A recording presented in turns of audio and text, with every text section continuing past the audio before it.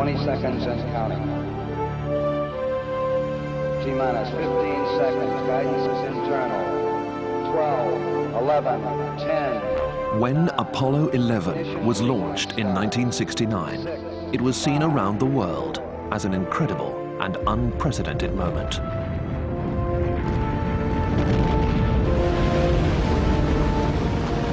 The rocket ship took 3 men to the moon.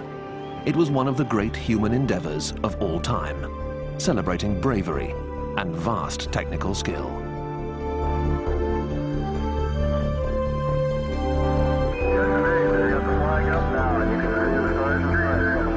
But what would be the step beyond the moon? 3 years later, the people at NASA announced their grand vision, a manned voyage to Mars. And they needed a spaceplane that would pave the way. That machine was on nobody's drawing board. They needed a rocket ship that could push over 2 million kilograms away from Earth into an orbit 240 kilometers high. They needed a spaceship that could maneuver up there and sustain its crew for weeks in the hostile environment of space.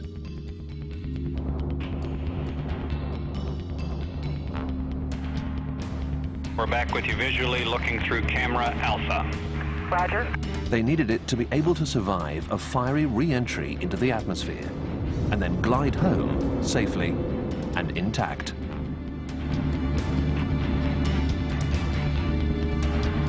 Main gear touchdown. And they wanted this craft to be reusable, to return to space again and again. They needed the Space Shuttle.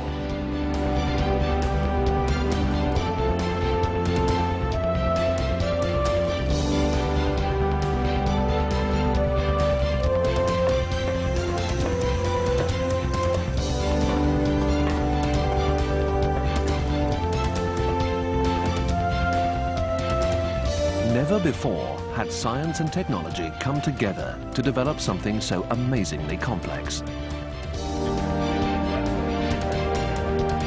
Never before had men and women created anything even remotely like the Space Shuttle. It's really hard to believe that a shuttle launch is a man-made event. The flame and the exhaust plume is so bright, it's like looking into the sun. The power of the engines creates a vibration and a shaking of the earth.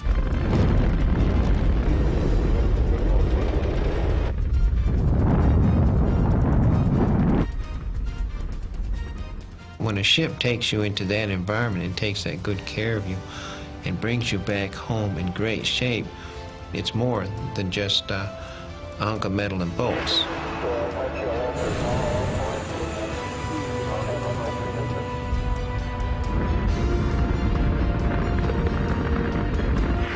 It is such a tremendous amount of energy, yet the limits within which it must fly are very, very narrow. So you've got something that's powerful,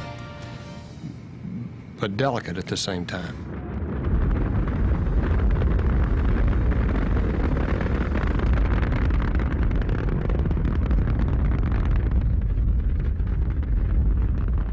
A fleet of these machines has flown more than 520 million kilometers in Earth orbit, placing an incredible 9,000 tons of satellites and communications equipment into space. 230 astronauts have made this journey, all televised, and they seem so completely familiar that the thrill and real danger of space exploration is almost forgotten. But in fact, there is much about the Space Shuttle that we do not know at all.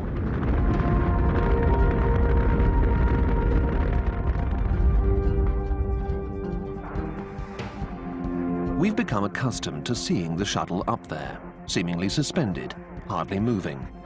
Yet the astronauts are traveling around the Earth at 29,000 kilometers an hour. And as they go about their work, they can glance up at 16 sunrises in a single day.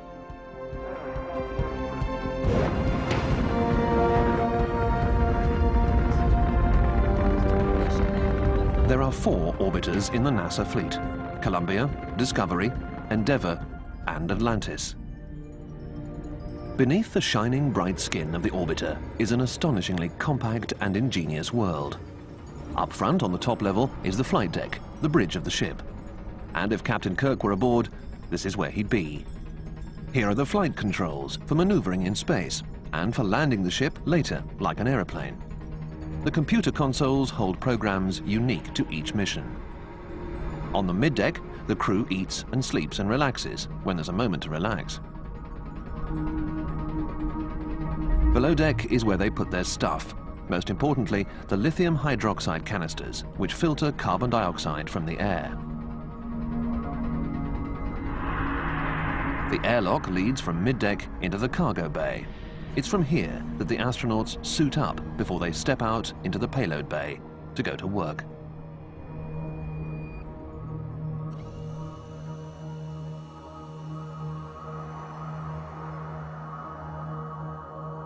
At the rear, you'll find 3 huge engines that help lift the machine into orbit, and 2 engines that let it maneuver once it's up there. The shuttle's historic design triumph is its ability to re-enter the Earth's atmosphere, intact from orbit to Earth, in 45 minutes. Columbia, Houston, the winds at Edwards remain light on runway 22 right now. They're 204 at 11 knots. Forecast winds remain unchanged. Those are within limits. You have a go for the burn. Roger, go for burn. To break out of orbit, the shuttle must allow gravity's steady pull to take over. Once the ship is turned around, the pilot fires the orbital maneuvering engines in a powerful burst. Slowing, the shuttle drops into low orbit.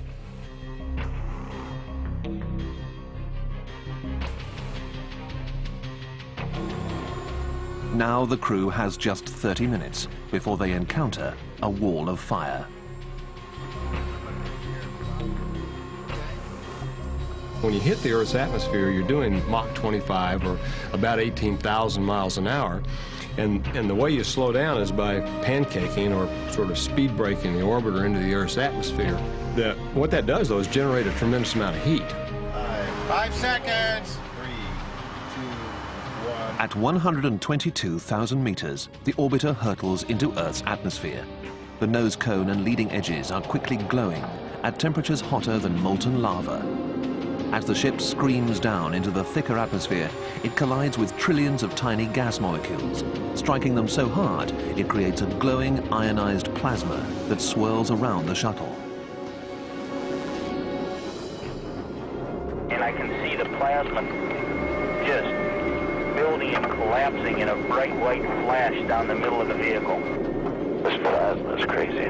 It's like little pieces of vehicle flying off in front of us there.